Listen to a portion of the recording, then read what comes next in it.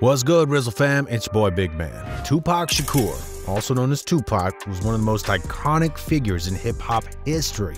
With his insightful lyrics, raw emotion, and rebellious spirit, he captured the hearts and minds of millions of fans around the world. However, his life was tragically cut short on September 13th, 1996, when he was gunned down in Las Vegas, Nevada. While the official story is that he was the victim of a drive-by shooting, there are many conspiracy theories that suggest that there is more to the story than meets the eye. We'll explore the events leading up to Tupac's death, the various conspiracy theories that have been put forth, and try to uncover the truth behind one of the most enduring mysteries in music history.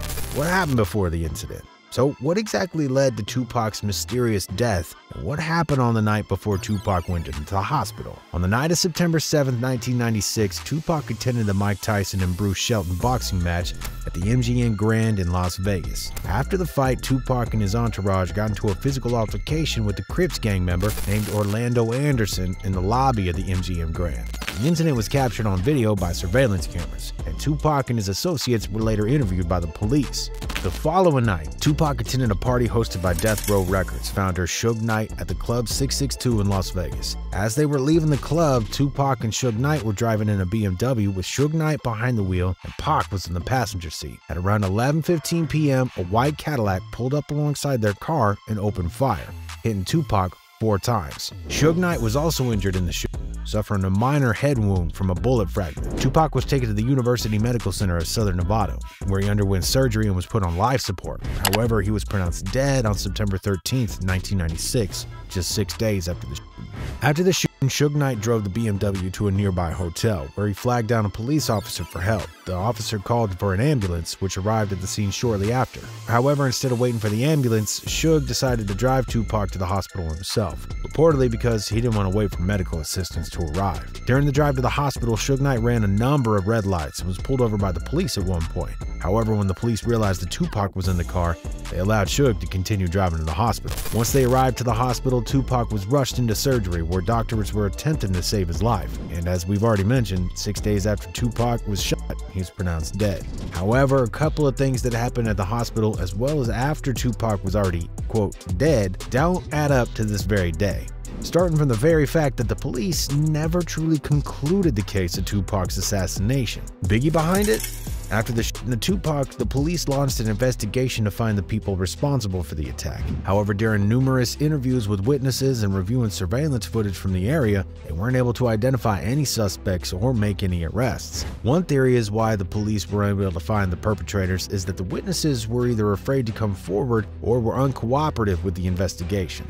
This may have been due to the fear of retaliation from the shooters or their associates, or a reluctance to get involved in a high-profile case altogether. Another theory is that the investigation may have been hindered by corruption within the Las Vegas Police Department, or by the involvement of gang members within the department. This theory is supported by allegations that some members of the Las Vegas Police Department had ties to the Death Row Records label, which was founded by Suge Knight and was closely associated with Tupac. Despite numerous investigations and inquiries over the years, the case remains officially unsolved, with no arrests or charges ever made in connection with Tupac's death. This led to numerous conspiracy theories and speculation about who was really responsible for the shooting and why they were never brought to justice. The very fact that the police can't solve this mystery is what's fueling a lot of these controversial theories that keep popping up, like the famous idea that Tupac might still be alive.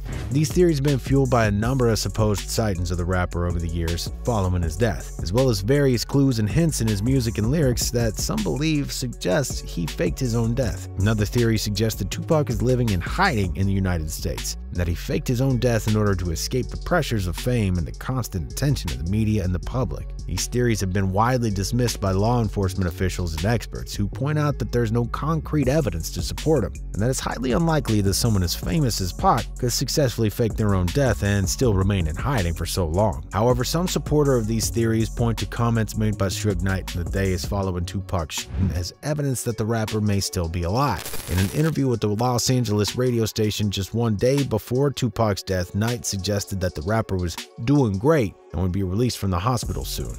He was conscious on the way to the hospital, he was conscious in the ambulance, he was conscious after they did the surgery. They left me. We was in, we was going in, we was on the thing, and was getting there. I was like, Pac, we the last one left. When we talk, this is how we talking. I said, I'm straight.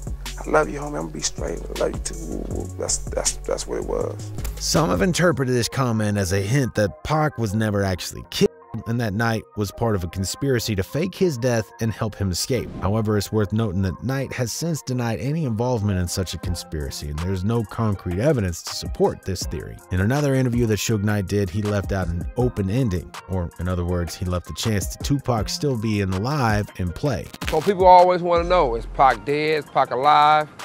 I'm the wrong motherfucker to ask. But I tell you this, if you try to find a person who cremated Tupac, after he supposedly cremated Tupac, he retired and vanished into the sun, into the sunset, into the darkness. After, if you really look at it, because Pac done all those songs, sort of mathematically impossible. Some people rushed to make fun of the interview with saying Tupac is probably holding the camera. But then there were others who pointed out to the fact that Tupac had resources and the power necessary to actually pull strings, that everything was possible for him. People that was around Suge tell a different story. I'm not saying that he is lying, but somebody is. There was plenty of people in the East helping Pac. Tretch, Outlaw, mad people from NY. Speaking of people and speaking of Tretch, he actually played quite an important role when it comes to all the theories that emerged, claiming that Pac might actually still be alive. One of the most popular theories is that Tupac's living in Cuba, where he supposedly fled after his shooting. Supporters of this theory point to alleged sightings of the rapper in Cuba, as well as reports of him being spotted in other countries like New Zealand and Somalia. Tretch, whose real name is Anthony Chris, is an American rapper and actor who's a member of the hip-hop group Naughty by Nature. He's a close friend of Pac, and the two had a connection that went a bit deeper than just music. After Pac's death, Tretch was not directly implicated in any of the conspiracy theories that came about, but he did speak about the circumstances surrounding Tupac's death and expressed his own doubts about the official story. In interviews and on social media, Tretch was suggesting that there was more to Tupac's death than what was reported in the media and authorities. He was also criticized by other artists and individuals who he believes may have played a role in Tupac's death or in the subsequent cover-up. On one Vlad TV interview that Tretch did, he commented on a famous video where he told one of his interviewers that he last saw Tupac in Cuba. One last question.